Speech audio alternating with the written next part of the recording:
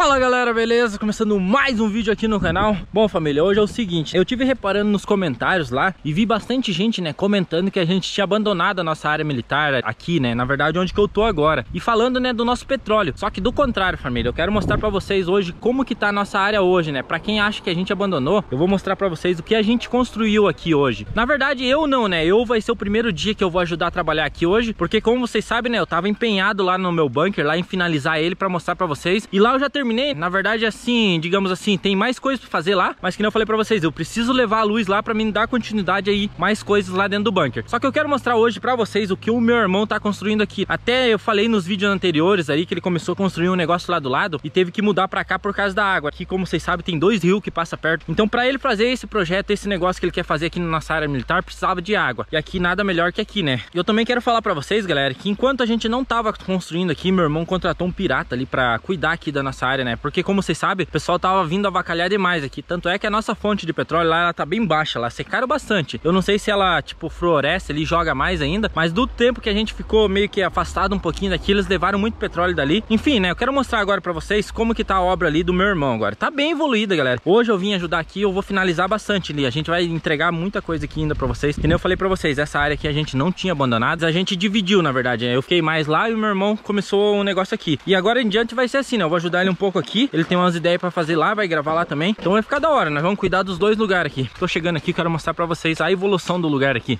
Bom, olha só família, pra quem é das antigas aí, acompanha os vídeos desde quando a gente começou a gravar aqui, né? Viu que aqui era um matão aqui, a gente limpou bem. Isso aqui que eu quero mostrar pra vocês. Olha só a ideia que o meu irmão tá fazendo aqui, né? Explica pra galera aí qual que é as ideias aí. Cara, nem eu sei, na verdade, né?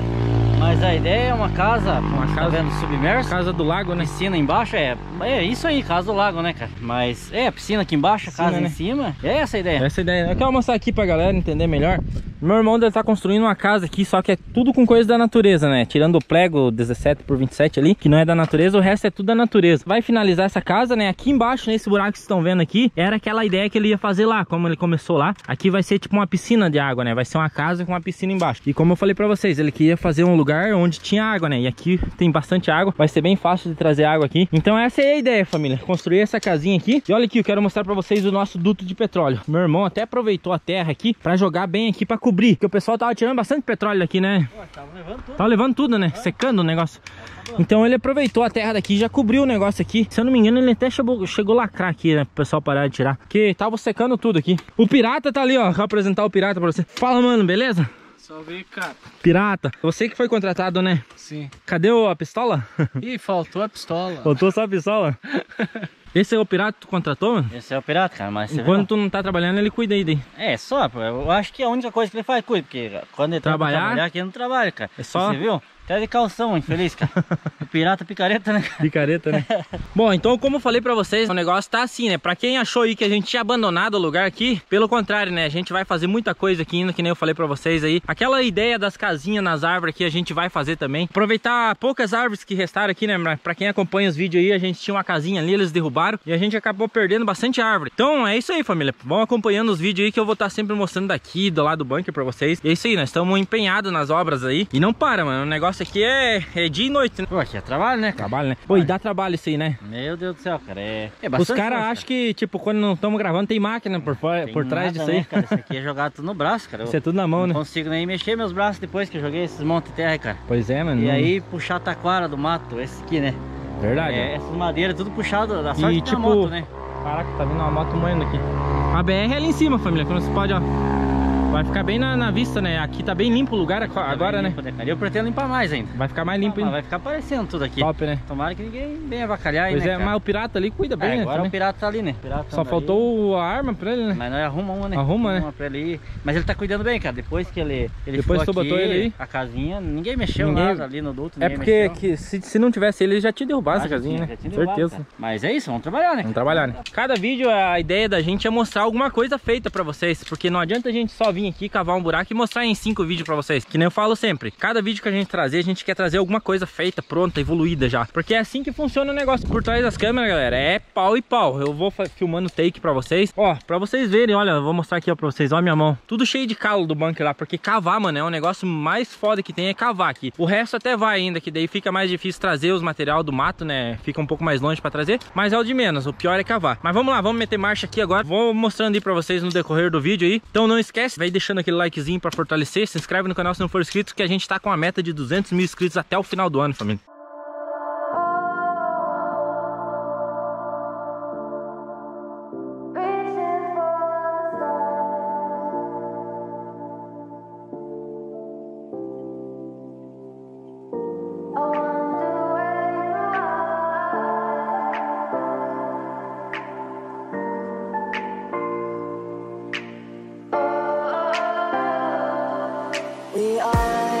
We are dreaming in the dark. We are nothing more than dust. Search but you stay lost. We are reaching for the stars, but we're making this too hard. And I wonder where you are. Mysterious, that's the part you always show. 'Cause you're too curious. Maybe you should take it slow. Mysterious, that's the part you always show. 'Cause you're too curious. Maybe you should take it slow.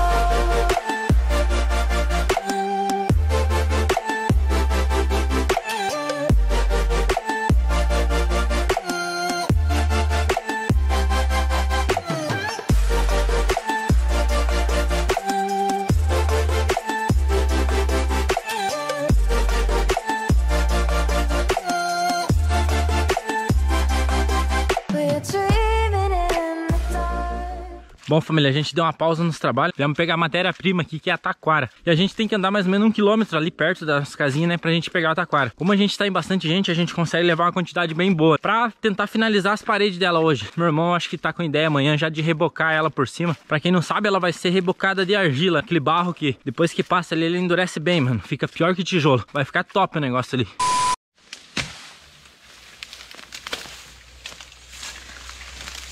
Fugir, Tiago.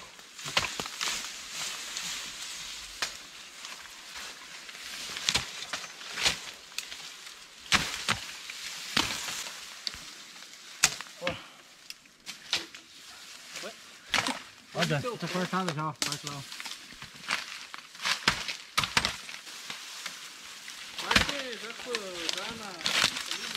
Só filhote, tá quase.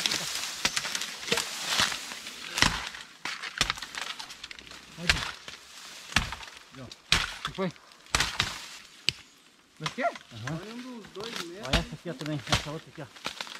Eu achei que era de caçador esse aqui, mano. Não, não é não. Esse vocês tentaram sobreviver na Essa floresta, né? é a nossa série lá que nós tentamos sobreviver aí. Essa é a minha cabana, aquela ali de baixo que tá queimada é a do Alex. Do Alex, né? Aham. Eles aproveitaram, esse aqui é o xaxim, pra quem não conhece xaxim. Ficou da hora a cabana, ó. Eu acho que ficou meio aberto um pouco, passa um pouco de fresto ali, mas ficou da hora. Ficou bom. Pra dormir dentro dá tranquilo. Na verdade eu ia fechar bem ela, mas daí nós encerrou nossa série, daí não mexi mais, mas eu ia deixar ela melhor. A natureza é o bom disso, né? Ela te oferece vários recursos ali pra você criar várias coisas, que nem a gente tá criando uma casinha lá. O meu bunker lá praticamente eu usei coisas da natureza, eu acho, fora os enlatados que é comida. Ah, vai Deus. Eu nasci pra ser gente, cara, não um bicho pra ficar puxando as coisas. Olha só, família, 5 horas da tarde, olha como que a gente tá, cada um levando um fechão de taquara. Essa quantidade que a gente tá levando aqui agora, vai dar pra nós finalizar todas as paredes da casa lá. E daí talvez amanhã, né, fique só o reboco pra gente finalizar ela ali. Aí eu não sei qual que é as ideias do meu irmão ali, fazer mais alguma coisa, mas eu acho que ele tem mais coisas ali pra fazer ainda. E tamo que nem cavalo, ó. Ó a galera lá atrás filmar lá, não sei se vai dar pra pegar na câmera aí. Mas estamos assim, tá bem complicado. Essa é a parte mais difícil, né? Que é puxar a matéria-prima pra gente construir ali. Porque estando lá a matéria é bem mais fácil pra gente trabalhar lá. O pior de tudo é isso aqui. Mas não tem tempo ruim pra nós, né? Nós vai lá e mete a cara. Meu Deus, aqui ó, a chuva de hoje à noite, família, derrubou árvores enormes aqui ó. Ventão de 150 km/h, olha o que acontece no meio do mato. Ó o pirata vindo lá, família. Não sei se dá pra ver, mas tá vindo lá, ó. Tirou até os apetrechos de pirata agora. Não conseguia enxergar bem no mato. Não conseguia enxergar, é meio cego o pirata. Eu acho que toda esse taquara que a gente trouxe aqui vai dar pra nós finalizar ela agora aqui. Já é bem finalzinho de tarde, mas eu acho que vai dar pra nós finalizar ela ainda. O sol já se foi. Temos acho que mais uma hora mais ou menos pra gente tentar finalizar ela aqui e mostrar pra vocês pronta, né? Aí... outro dia, né? Vamos rebocar ela e tudo mais. Vou mostrar aqui pra vocês, a gente finalizou essa parede aqui. Falta atrás aqui ainda. Essa aqui estamos quase finalizando também, né? Então vai faltar só atrás aí. Mas tá quase escurecendo, já tá bem escuro ainda. Tá dando pra trabalhar ainda. Vamos ver se finalizamos, que nem eu falei pra vocês, pelo menos as paredes dela. O soalho é de bambu, mas é bem resistente. O bambu, pra quem conhece aí, sabe que é madeira. Bambu é madeira? O que é, Romeu? Uma taquara reforçada. Uma taquara reforçada. Aqui a gente resolveu fazer de taquara porque meu irmão, ele vai rebocar ela toda de argila, então vai rebocar em cima e as paredes também. O chão tu vai rebocar ela também ou não? Acho que vou também. Vai rebocar o chão também? Boa. Porque ali embaixo vai ser a piscina, daí acho que rebocado fica melhor, né? A piscina tu vai rebocar também? A piscina eu pretendo rebocar também. Nós achar argila suficiente, né? Então é isso aí, ó. A piscina, que nem ele falou aí, vai ser rebocada também, né? Pra água também não vazar pro fundo da terra, não ressecar, né? Ela rebocada, ela mantém bastante a água aí. Conforme, tipo, a gente vai fazendo, se surgir novas ideias, a gente faz também. Eu tenho boas ideias pra fazer, cara. Bastante, Bastante né? coisa pra fazer aí. Não sei se vai dar pra mim mostrar, talvez, o final, e vai ficar bem escuro. Eu acho que mais uma meia horinha já vai estar tudo escuro aqui. Eu tô sem celular, tô sem lanterna nenhuma. O importante é nós terminar aqui hoje. Quem sabe amanhã, um próximo vídeo, a gente traga outras novidades aí pra vocês. E daí ainda pra me mostrar o final dela, que eu vou mostrar ainda hoje. Meu irmão também tá com o canal dele lá, postando direto lá. Na verdade, hoje que eu vim trabalhar aqui, quem fez quase todos isso aqui foi ele. Então ele postou, acho que vários vídeos já no canal dele. Então pra quem quiser acompanhar aí desde o começo, quando ele começou aqui, vai lá no canal dele, que vai estar na descrição aí. E pra vocês verem, né, como que era antes e como que tá ficando agora.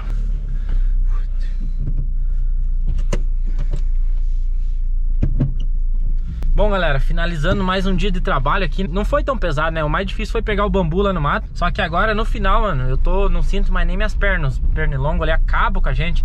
E eu vim de calção e de chinelo hoje, na verdade, trabalhar ali.